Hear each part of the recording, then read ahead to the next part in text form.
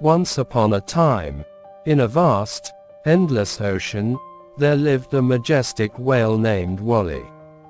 Wally was the largest and most gentle creature of the deep, and he spent his days swimming gracefully through the cool, clear waters.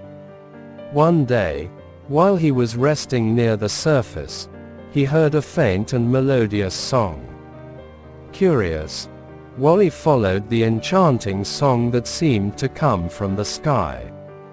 As he swam closer, he saw a colorful bird named Bella, perched on a piece of driftwood. Bella was singing with such beauty and grace that her songs resonated through the entire ocean. Wally was captivated by Bella's voice and introduced himself to the small bird. They struck up a conversation, and Wally learned that Bella had been carried far from her home by a powerful storm.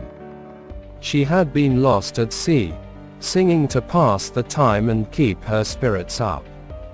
Moved by Bella's story, Wally offered to carry her safely back to her home on his enormous back.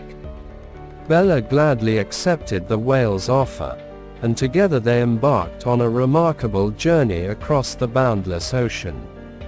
During their adventure, Bella continued to sing her enchanting songs, filling the ocean with joy and wonder. Wally and Bella encountered various sea creatures, and they shared their tales with the duo. The ocean was alive with the harmonious melodies of Bella and the rumbling chorus of Wally's deep calls. After days of traveling together, they reached the distant shore of Bella's homeland. With gratitude and fondness, she bid farewell to her gentle friend Wally. As Bella flew back to her forest, the whale swam back to the depths of the sea, knowing he had made a true and unlikely friend. The story of the bird and the whale became a legend in the animal kingdom, reminding all creatures that the most extraordinary friendships can be formed when different worlds collide, and the most beautiful moments arise from the unlikeliest of connections.